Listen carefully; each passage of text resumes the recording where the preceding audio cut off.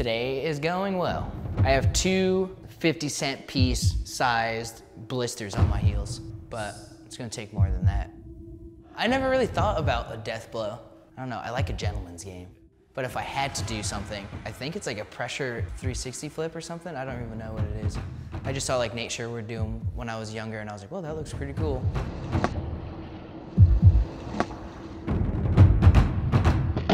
We're doing great. Nice and slow morning, had some breakfast, cruised on down here, a couple hours late, sorry about that. You brought your rock, right? You're gonna throw it out when he goes? So the death blow trick, if her rock misses, will be the switch front pop late flip again. I never really had them consistent, honestly. They're really just a fling and a prayer, right? It's like you switch front pop and you hope your toe taps it in the right timing and spot, and I've been pretty fortunate enough to get lucky with them at the right times, but we'll see how it goes. For the last like 10 years, my routine, just to warm up, I'll do the 28. So I'll do kick flips, heel flips, tray flips, frontside flips, backside flips, front heels, and back heels. By then, I've turned every which way. My ankles have done everything. They ain't pretty. There's some that are definitely like defense only. Flat ground is probably like the last thing I practice right now.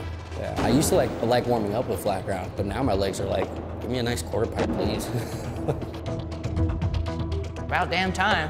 Been doing this flat ground for like 25 years. I was hyped. I've been brought up to do Battle at the Barracks before, but never happened. So it's nice that it's happening now when I have two blisters on my heels, and it makes it fun, right?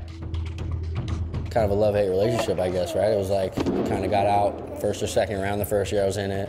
And I think the second year I made it to the finals and won. Every trick that he does, he's done down a flight of steps. And that's why I'm like, I wonder if like only some of those tricks work down stuff because he has more hang time. We'll see. Playing David's cool because me and David are really good friends, and so like it's just like a friendly game of skate. It's gonna be awesome. For today's game, there's no expectations. As far as a goal, get him like an S or something would be sick. Are you actually gonna make me throw that rock? Yeah, that's my death blow. When he's on tee and he's got one last try, you're gonna throw that rock and we're gonna make him lose.